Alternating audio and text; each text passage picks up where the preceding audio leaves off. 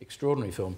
Peter Sellers is a simpleton who all of his life has worked as a gardener in the Washington home of some rich guy who we never see.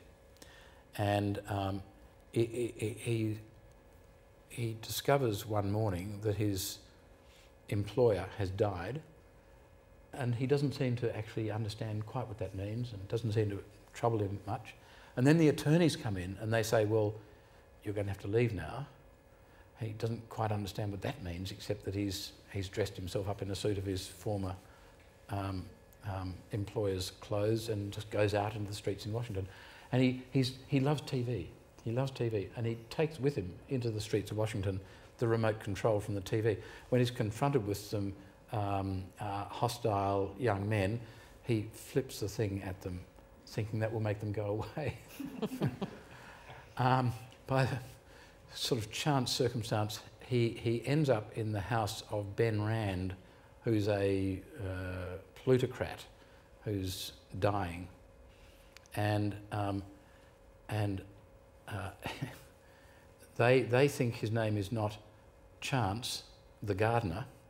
They think his name is Chauncey Gardner, and they ask his opinion about various things, and he replies as best he can, speaking about gardening, because that's all he knows. And they take that as metaphorical. And he ends up greatly impressing the President of the United States, who is a friend of Ben Rand. And this is why it's such great irony, because all along, you know, he's just a simpleton who's a gardener. And they're all reading much, much greater meaning into everything he does and says. They check his clothes secretly and discover that they were tailored in the 1930s by a tailor who's since gone out of business, and his business has burnt down and all this. And he hasn't got any credit cards, he hasn't got anything. And so they think immediately he must be so important that either the CIA or the FBI have deleted his record. And by virtue of having no record, he becomes super important. I mean, in itself, it's a great comment on the way American society is. And I had completely forgotten that ending. And it really knocked me over when I saw it. I thought, wow. Because you guys certainly think, how the hell can they end this? I mean, you've got the simpleton who's sort of suddenly, you know, sort of risen without a trace. And you wonder where it can go. And it really tickled me to think that a simpleton could talk his way into the White House that way.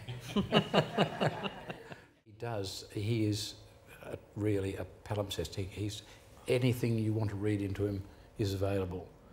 It's an extraordinary role. I mean, and of course there's one wonderful scene early on where he's walking up, whatever is that main strip in Washington, you know, with the Cleopatra's Needle at one end and the Lincoln Memorial, and he's walking along it like this, wearing a bowler hat and looking just like the Magritte painting. Yes.